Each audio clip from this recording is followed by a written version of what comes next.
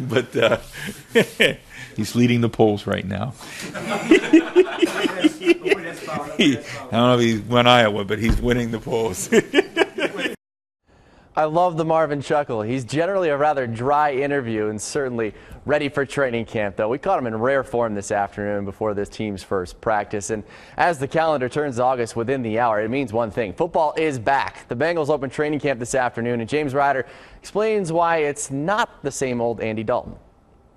Yeah, Eric, it's a new year, but the same question still persists for the Bengals. And of course, that's will they win in the playoffs? And it all starts with quarterback Andy Dalton, who by all accounts is as confident as ever entering his second year under offensive coordinator Hue Jackson.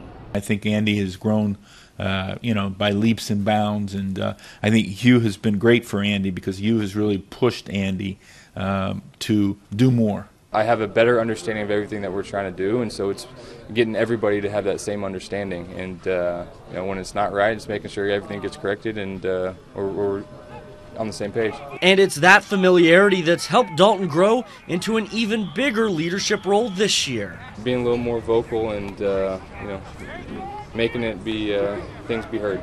Because if a receiver runs something short, it messes up the timing. He's not going to catch the ball. We're not going to be able to get the full full potential of a play. Or if it's a blocking assignment, just making sure everybody's doing the right thing, pushing guys to be the best that they can be. Whitworth is cutting his ties to allow Andy to keep going, as Whit would say. He's passed the baton to Andy, and he's happy to give it up. And that's a good thing. Of course, we know Andy Dalton will be the team's starting quarterback for the foreseeable future. But one of the great things about training camp is guys actually trying to make the team, but also earning more playing time. One of those guys actually happens to be one of the Bengals' most popular players, Eric.